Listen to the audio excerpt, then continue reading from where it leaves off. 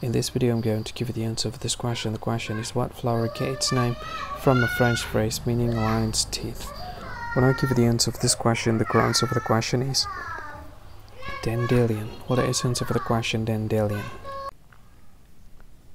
Hi, thank you so much for watching this video. If you find this video is very useful, you can help this channel to grow by subscribing this channel. Click this subscribe button and don't forget to like this video. And if you find this video is not really good, or you don't really like this video, or you kind of feel that it's a little bit offensive or something like that, you can click this one, dislike button. You can do that anyway.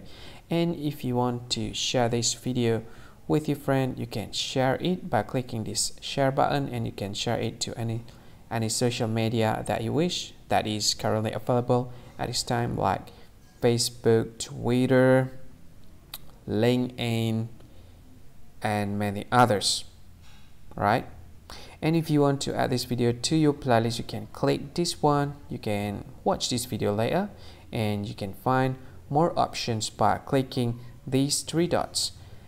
And yeah, don't forget to subscribe. I think that's all of it. Thank you so much for watching this video, and see you again in another video. Bye bye. See you again.